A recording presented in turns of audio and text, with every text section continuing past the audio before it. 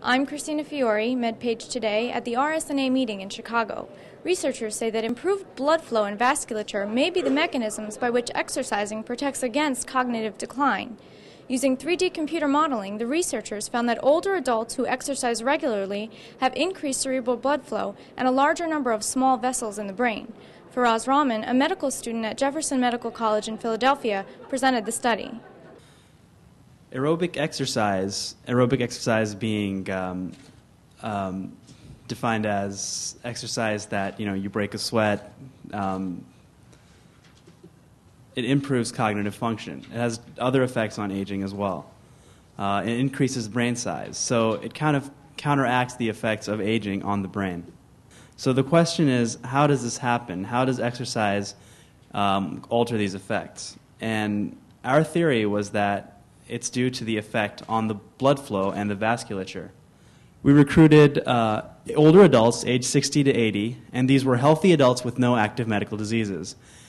Half of them engaged in aerobic exercise for more than 3 hours per week, and they had been doing this consistently for over 10 years.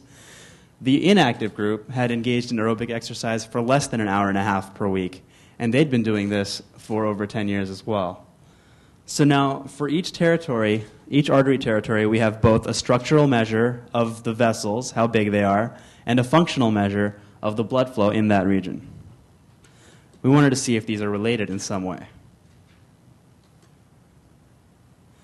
So in the active subjects, as the average vessel radius goes up, the blood flow goes up as well, which is kind of what you would expect. In the inactive subjects, however, as the average radius went up, the blood flow actually went down. So we can see here that there is a significant difference, there's a significant increase in the number of vessels in the active group compared to the inactive group. We did find that individuals who engage in aerobic exercise have more small blood vessels in their brains. And in these active subjects, the blood flow is positively related to their average radius. And the less active subjects, this is negative, however. So aerobic exercise is a vital part of healthy aging, and this might be the reason that it might slow the loss of small blood vessels. Rahman said future studies should follow these patients and assess them for cognitive decline.